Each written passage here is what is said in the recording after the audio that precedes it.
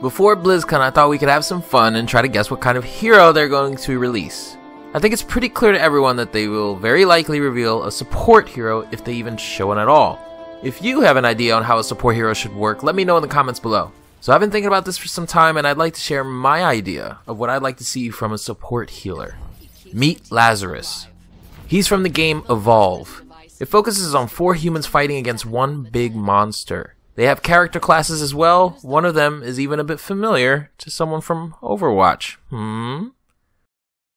Anyways, Lazarus is one of the medics in the game, and he pretty much does Mercy's, Zenyatta's, and Lucio's job all at once. He reses, debuffs the enemy, and has an area of effect heal. But it works a bit differently than Lucio's in a way that I think would be interesting to the game of Overwatch. His heals are actually burst heals and go out in a bubble form. Think of Sombra's EMP. For Overwatch, I think this should heal for maybe 75 health. And not over time, instantly. And it would be a Sombra EMP type range with a cooldown somewhere around 10 seconds. Now I was trying to think of a buff they could put on the team that might rival Lucio's speed boost, which is very difficult to do.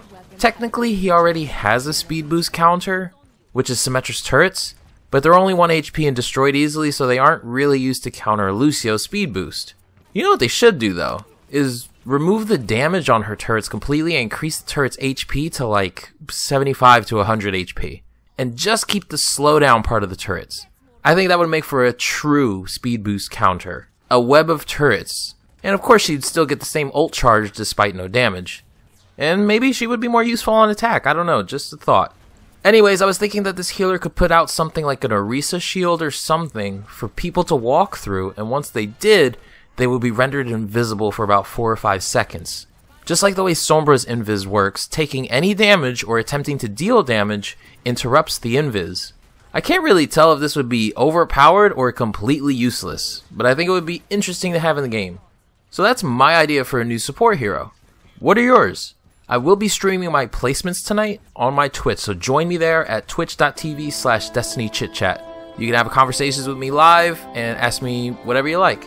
Well, that's it for the video, guys. Hope you enjoyed. My name is Chit, and I approve this message.